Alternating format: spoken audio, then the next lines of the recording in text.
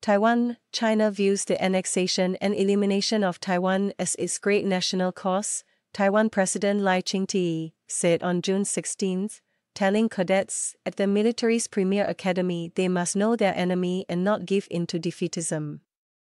He has faced sustained personal attacks from China since assuming office in May. China views Taiwan as its own territory and Beijing calls Mr. Lai a separatist. China staged war games around Taiwan shortly after his inauguration. Mr. Lai says only Taiwan's people can decide their future and has repeatedly offered talks with Beijing, but been rebuffed. Speaking in Kaohsiung, in the south of the island, on the 100th anniversary of the founding of the Whampoa Military Academy, he said today's cadets must recognize the challenges of the new era. The biggest challenge is to face the powerful rise of China, which is destroying the status quo in the Taiwan Strait and regards Taiwan's annexation and the elimination of the Republic of China as the great rejuvenating cause of its people. He said, using Taiwan's formal name. China's Taiwan Affairs Office did not answer calls seeking comments about Mr. Lai's remarks.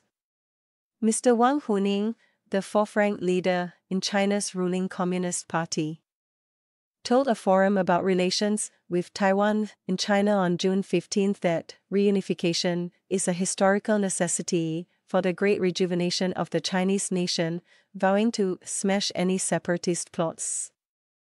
Mr. Lai, at the event attended by senior military officials and also the top U.S. diplomat in Kaohsiung, Mr. Neil Gibson, said the cadets must defend Taiwan against being annexed by China and that the island's future can be decided only by its people.